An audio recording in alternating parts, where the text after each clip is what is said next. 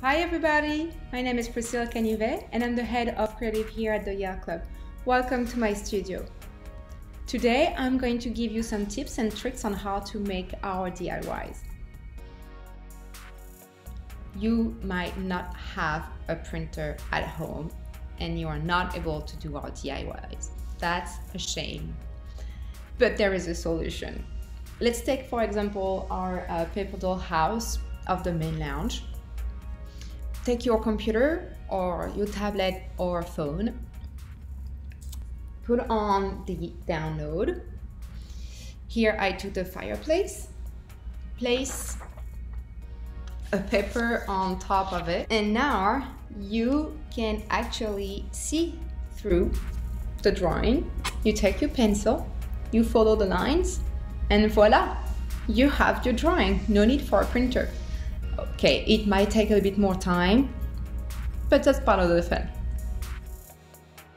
You might not have what you need to use our amazing coloring books at home, but you can actually use the collage or gluing technique. Very easy. You take magazines or newspaper, tear them apart by color, and just glue it to the drawing. You can also use what you have around the house. It can be spices, flowers, pasta, whatever, everything works. At the end, it will look like an amazing piece of art. To perfect your project, especially when you use glue, it's to use pressure. When you have a cardboard and a piece of paper that you want to stick together, just stack coffee table books onto each other and wait for 5 minutes. At the end, you will have a flat surface and not something like this that we don't want. And last but not least, to finish your actual DIY, just take care about the edge. Use a marker and follow the edge nicely.